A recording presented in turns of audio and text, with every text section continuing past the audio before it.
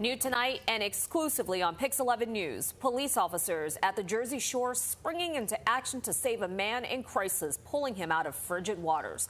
Thank you for staying with us. I'm Shirley Chan, in for Tamsin. I'm Corey Chambers. The rescue you saw there happened earlier this month in Toms River, and the whole thing was caught on police body camera.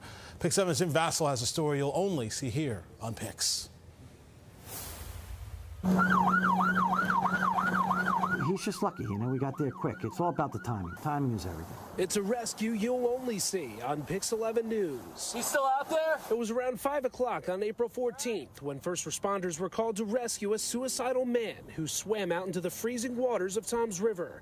The Seaside Heights Police Department's Marine unit was among those who responded, knowing they only had moments to get to him. Which you could have got struck by a boat, then you're never going to find him, or he's going to hypothermia, because when we did get him out of the water, he was in full shock. 2 Seaside Heights officers on board rowed out to the man who's appearing on the left side of your screen. Yo, brother! Yo, yo! Brother! Yo, brother! Yo, brother! Yo, yo, yo, yo, yo, yo, yo!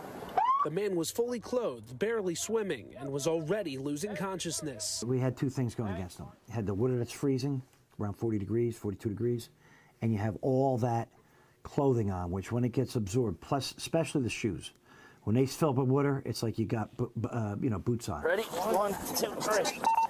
The 2 officers managed to pull the man out of the water. Within seconds, they put a jacket around him, and he was taken to the hospital minutes later, where he was able to get the help he needs. My 2 police officers did a phenomenal job. In this rescue, Seaside Heights Police put one of its newest tools to the test. The department acquired this new rescue boat last year. It's outfitted with all the latest technology and life-saving equipment, and it happens to be the same model used by the U.S. Coast Guard. You know, there's a lot of things that you need. You don't know what you're going to need at every time you have a emergency. An example of seamless teamwork coming together to save a life. Police officers are there to help.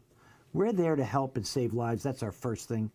Then we go into law enforcement, and then we go into the other things. But the first thing is to save life and property. In Seaside Heights, Jim Vassell, Pix 11 News.